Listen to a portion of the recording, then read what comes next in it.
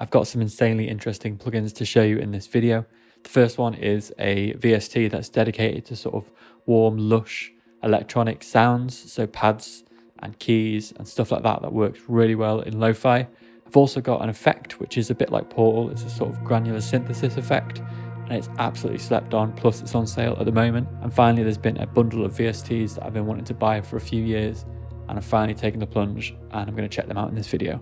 So firstly, I'll just demo each of the individual VSTs, talk a little bit about them briefly to give you a good overview, and then I'll show you them in context of a track. So I'm going to make a sort of electronica influenced lo-fi beat. I'm a big fan of artists like Bonobo, Floating Points, Marabou State, who make this sort of blend of organic sounds mixed with electronic influences, and it just sounds insane, and I really think it would work well in lo-fi. So that's the plan for this video. Plus, as always, I've got a giveaway, so I'll be giving away the first VST that I'm going to talk about completely free.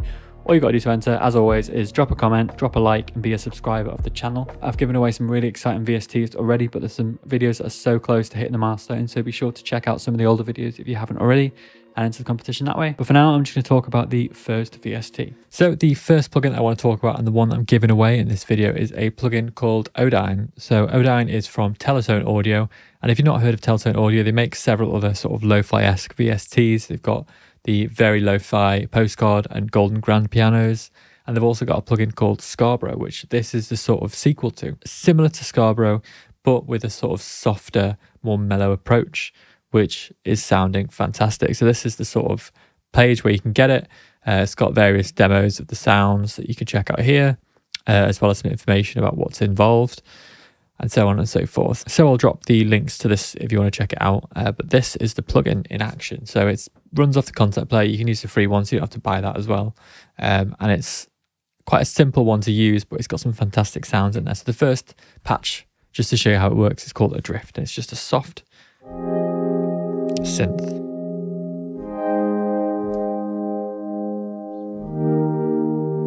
So with all of these, you've got stuff like attack, hold, decay, sustain, and release. So you can make it a little bit more stabby, or you can change the attack to give it a more pad sound, which this one is much better suited to. You can also change stuff like hold, decay, and sustain, which are all variations of keeping the chord playing longer.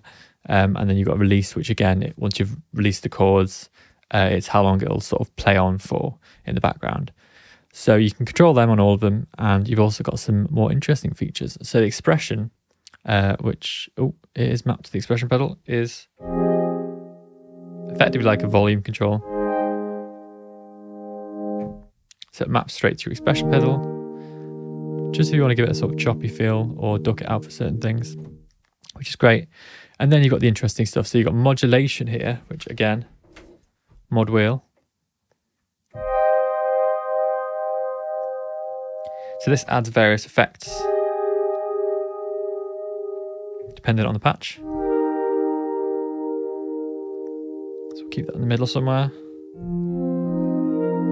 Gives it a bit of a space and reverb. And then you've got movement, which can be, again, different for different patches, but generally it gives a sort of stereo width to the track in different ways. So it's giving it more of a lo-fi feel, and it's giving it a sort of a panning effect. So that's cool. And then you've also got mood, which again, different for each, but it gives different character to the sound.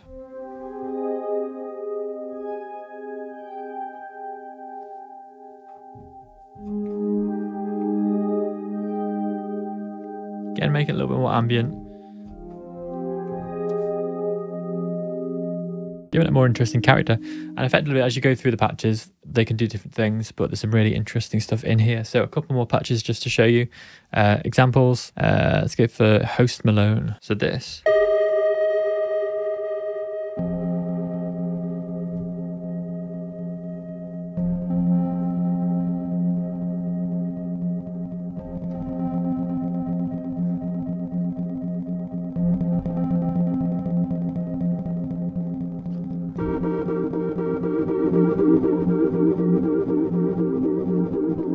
Sounds sick. I thought this would work really well for like a drone note.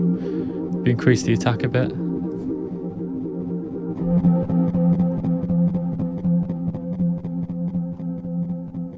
But really cool to build a track around, so I might try that for the demo for this.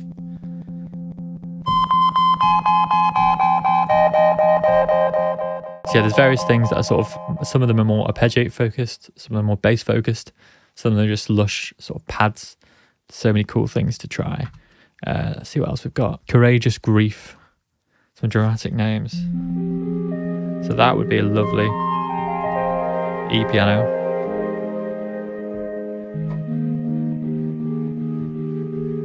And then again, if you want to make it a little bit more simple, drop all these effects. Maybe drop the attack a little bit more release.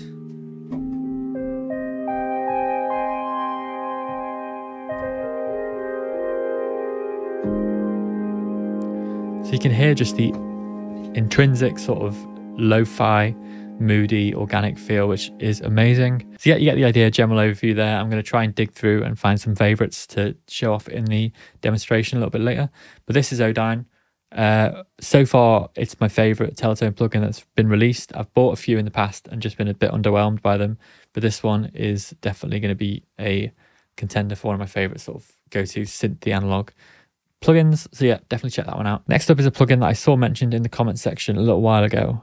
So shout out to that person if I can find it. I'll display it now. It is a sort of granular synth like Portal, but it's a bit different. And I love the granular synth stuff. So when I saw it was on sale at the moment, I just had to cop it. It was like, I think $49, reduced from maybe 100. So this is a plugin by Arturia, if you've never heard of it. And yeah, this is sort of what it sounds like. So I'm using a Madras piano just to demo it. So it sort of takes what you play.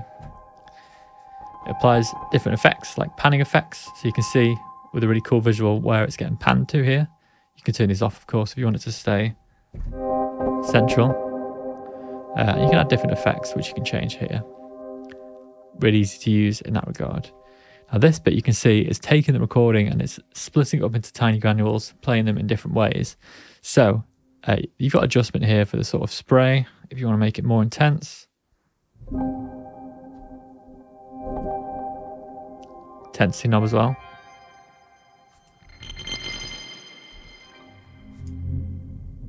It seems to change the pitch. You've got an effects knob here, which is adjusting these effects. You've also got grain volume, grain mix, and the feedback. So if you want to make it a bit more chaotic, you can up the feedback right there.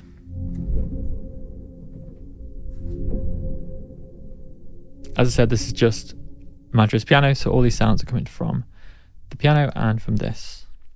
So there's some really cool effects to play with. The one I had there is Lush Planets. This is what it sounds like out of the box.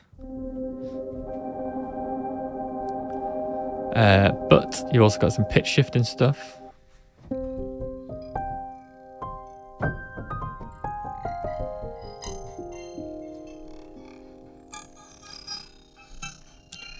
So these work really well as like sends, so you can filter out any of the frequencies you don't want and add more effects to them just to make a really interesting layer. So if you've got a simple piano melody, you can just add texture to it. So this is the Lo-Fi stutter.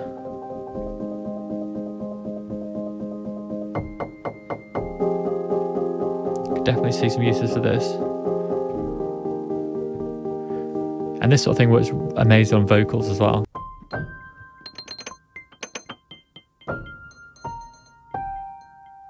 Stuff like this as well, having that sort of varied pitch and panning. It's really cool. I must say as well, I've not actually tried any of these before this video, so I'm no expert on these plugins, but first impressions, fantastic.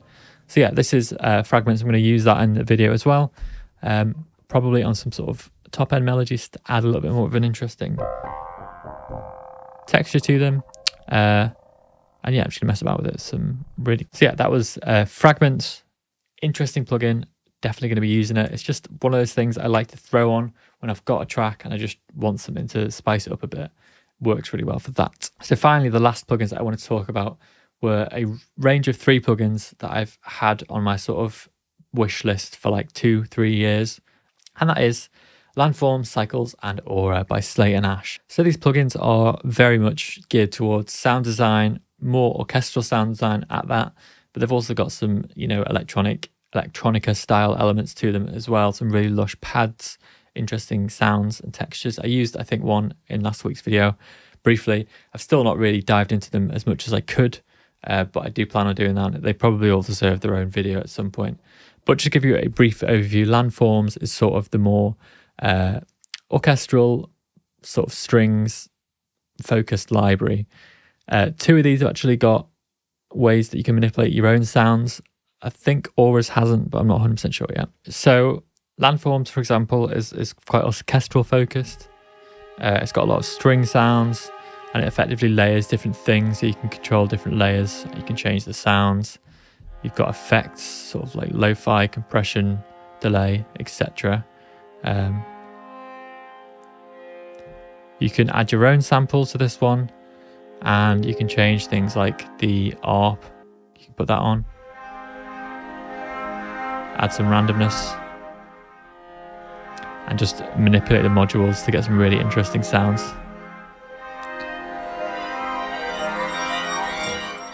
But it should be noted, I've got no idea how to use this yet. I've not really read the manual. I played about with a few sounds and presets. But yeah, it sounded really cool. But the ones that I love the most at the moment are cycles and auras. I think landforms got a lot of potential, but I really need to look into how to fully utilize it. So cycles, it's got some great presets. So it's sort of more of a sort of like drum machine, sort of arpeggiator style engine. So it's got loads of great loops in here. You can effectively change the sort of grid size and get rid of certain segments.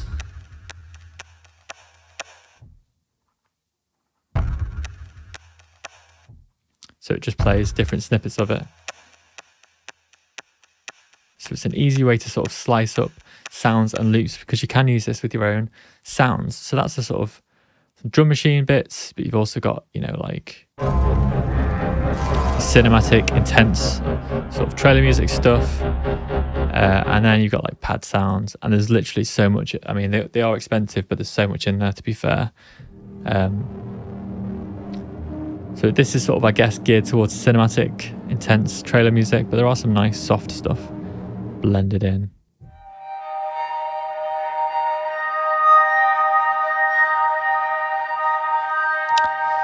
And as I said, with this, you can actually use your own sounds. So I could go in and find one of my loops from my sample pack, drop that in. You can actually have multiple in there, so different notes trigger different samples.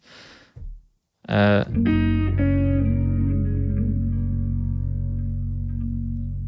that's loop mode. You've also got sequence mode, where you can trigger some generative sequencing stuff.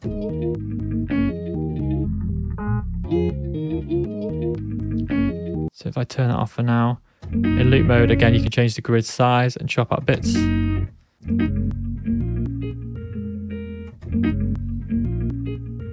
So the benefit of this is really, if you've got some interesting samples or you've got a rough idea, you can just throw your samples in these engines and come up with all sorts of crazy sounds and ideas. And then finally, you've got auras, which again is probably the best one I'd recommend most so far for lo-fi, because it's just got some really nice, interesting sounds organically in there. I am rattling through these. There's so much to cover in these presets, but yeah.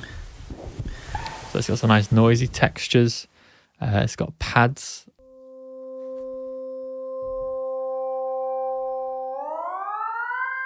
And in the last video, I used pitch control on these to give it a sort of interesting vocal effect. I think I used this patch, Wilhelm Dream pad.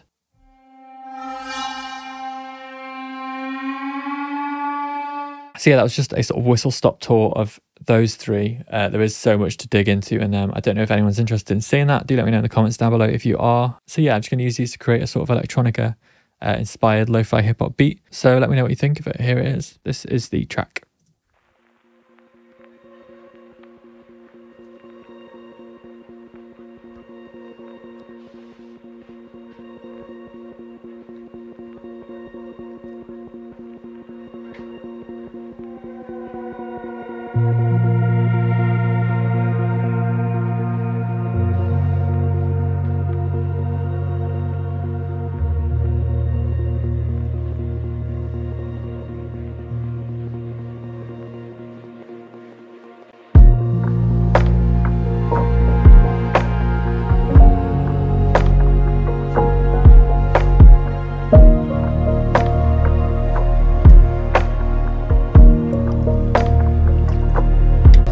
just go and talk about what I've actually used. So it starts off with a sort of drone note that I mentioned, I think, earlier. So this is a patch from Codeine. I hope I'm saying it right. Codeine I'll go for. So this is Host Malone. It's just that little boppy thing. And Codeine number 2 is this thing, which I really like. This is definitely going to make it into my sort of pads. This is the Courageous Grief. So again, I do automate the modulation towards the sort of drop, I guess. Just give it a sort of, gives it a choppier feel. Next up, we've got a texture from the Aura. So it's Wilhelm Dream Pad, which I used, I think, last week. It's just such a nice sort of ethereal pad. Sounds great. I then got another sort of drone note texture thing. So this is effectively the same as this with another octave added. It's violin, 2 different violin articulations with the ARP on, and that's using the landforms. And we've also got this sort of arcade vocal. So it's just a sort of bog standard dreamy arcade vocal, but I've put the fragments on there just to give it this choppy feel. And the thing I love about fragments is this panning mode. I love the sort of visuals of it. And just the fact you can change between different sort of modes. That's that. And then I've also got this sort of cinematic swell. There's a lot of stuff like this in the Slate and Ash stuff. So this is 24 hours. It's a Slate and Ash preset. Really cool sound. And that transitions a little bit. I've got that coming in later as well. And then we're just onto stuff that happens at the drop. So the next up, we've got a Wilhelm Dream Pad again, but with a bit of pitch shifting.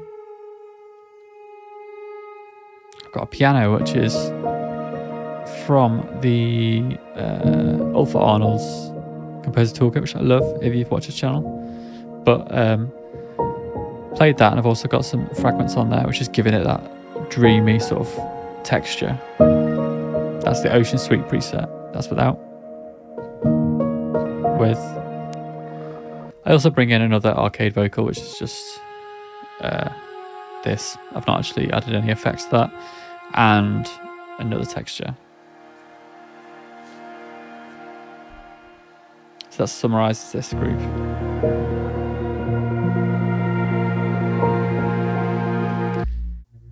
I love the basses in Codeine. They've got some really interesting stuff. This in particular, even though it sounds quite intense, when you drop this on a nice soft lo-fi track, it just gives it a warmth, because it's not too sort of it's not too robotic like a lot of the subs are. A lot of people just use like a bog standard sub sine wave basic sub, and it just doesn't sound that interesting. But if you've got a bit of movement, a bit of swells, it sounds great. So I did have to mono this for the bass. But other than that, that's it with a bit of radiator saturation. This is the Undine preset on Codeine. Yeah, that is pretty much the track. Really loving these plugins so far. Definitely going to keep diving into them. Specifically Slate and Ash, I've barely scratched the surface. I need to dig into that more. But be sure to enter the competition if you want to do that for the free Codeine plugin. As soon as you hit just 200 likes, I'll be giving that away. But yeah, that's pretty much it. And I will catch you next time. Thanks for watching.